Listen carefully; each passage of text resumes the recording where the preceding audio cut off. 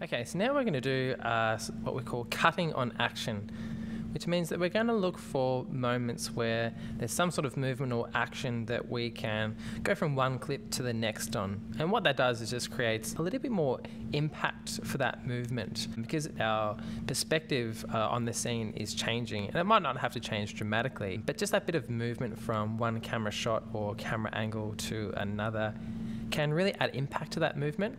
And when we say action, we're not just talking about, explosions and fly kicks and things like that. Action can be really anything. And in this scene, we wouldn't say that it's full of action, but when you look closely, you can really start to see lots of movements and actions that we can attempt to cut on to try and have a bit more impact. So I think the first main action in this opening scene is probably this character looking up. So right now I've got her sort of looking up and sort of half a second before we see the other character entering. So to cut on action, what I'm going to try and do is really sort of get it as part of that movement there of the eyes coming up. And look how that changes things. Almost instantly we see what she's looking at, this character that she's seeing come in. And if we keep looking a little bit further, I'm sure we'll find more points of action. So maybe here, as she sits down, could be a really good moment. Might just put a little incision there, and I'm going to use this clip and find roughly that point where she's sitting down, and I might use that.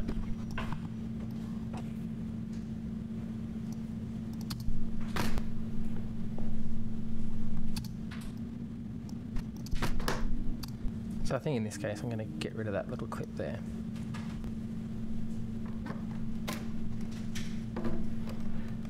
You can sort of see it starting to open right here.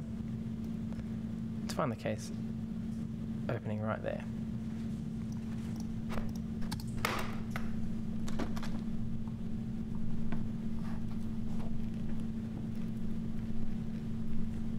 Here I'm just going to find it, just simply opening that book is a nice little action to cut on.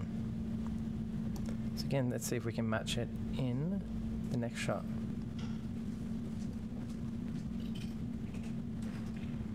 And there it is. Let's have a look. And look, it's such a simple, subtle action, but it adds a little bit of something by cutting on it. Now I'm going to do the same thing with the closing of the book, I think. So maybe instead of changing the camera angle, I'm going to use this two shot or mid shot. So it'll feel like the camera's just coming in closer rather than shifting angle.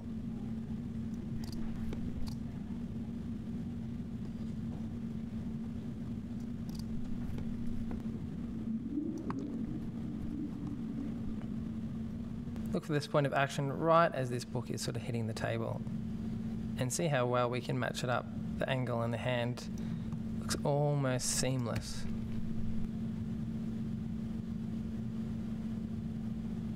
And again, I'm just going to look for a moment of action. Maybe this hand coming out, and we should see the action of it being picked up.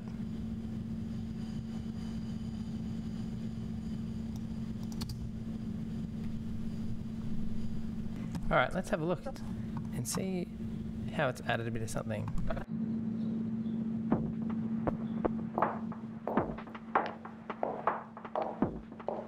You took your time.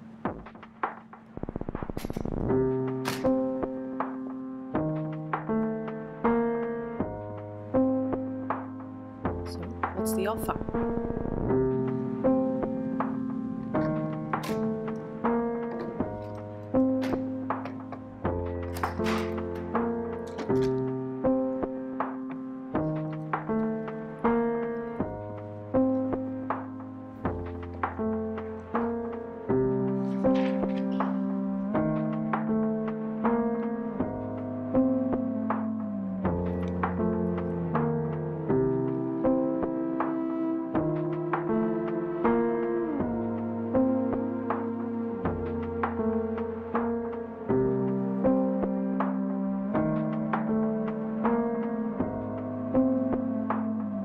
What is this, some kind of joke?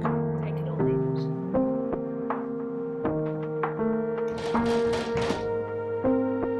Who else knows we're here?